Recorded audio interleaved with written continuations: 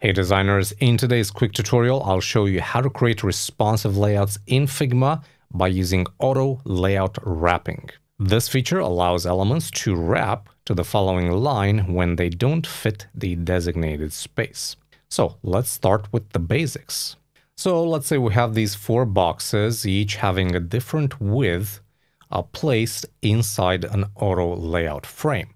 And by default, these fit on a single row. But what if, for some reason, I need to resize my parent frame?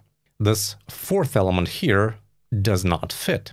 So, in the past, what I would usually do is take that away from the initial frame, paste it outside, and then grab these 2, create another frame, and set the vertical spacing to the same amount as the horizontal spacing here, which is 32 pixels. But now there's actually a faster way. So let's undo. Now, if you look in the auto layout panel in Figma, you'll see a 3rd option for direction, which is called wrap.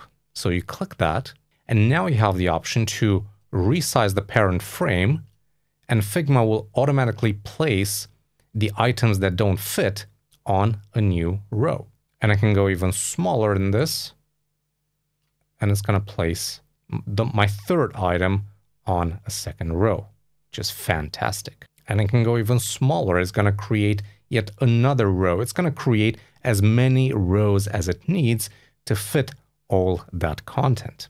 Now, auto layout wrapping offers endless possibilities for your projects. Let's explore just one example of how you can implement this powerful technique. Let's quickly look at this recipe list. And if we just select one of these and zoom in, you can see we have an image, a title, a description, and then at the bottom, a list of nutritional values. We have the calories, the protein, carbs, and fat. And you'll see that when I resize the main frame, the image and the 2 text elements resize correctly because they are set to fill container. However, this is also set to fill container, but the elements inside are set to hug contents, which means they will not respond to the size of the parent, but instead they would resize, the parent frame would resize to fit its contents. And this is a great use case for auto layout wrapping because here's what I can do. I can enable wrapping right here. And just like that, the items that didn't fit on that initial 1st row are now moved to a 2nd row. This works great because if I keep on resizing this element, those elements at the bottom will simply just keep being automatically placed by Figma on new rows. And of course, if I resize this to a much larger width so everything fits in one row, that's great. Figma does that automatically for me. Now, 2 things before we wrap things up. First of all, if you select a frame that has wrapping applied to it, you have access to both the horizontal and the vertical gap between the rows. And by default, changing one of them will change the other, or I should say changing the horizontal will also change the vertical gap. But the vertical gap can also be set at a different value. So currently I am using 22 for horizontal and 40 for the vertical gap, but I can easily change that back. If I want to change the vertical to be the same as the horizontal, I can just delete that value.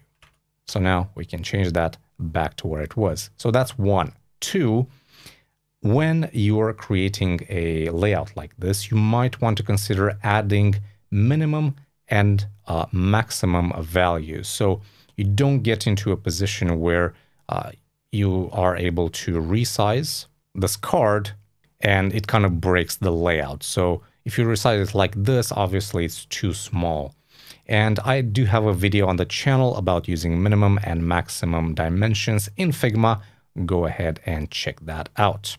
And that's it for Figma auto layout wrapping. Thanks for watching, and don't forget to like, subscribe, and hit that bell icon for more Figma tips and tricks just like this one. I'm Adi, and I'll see you next time.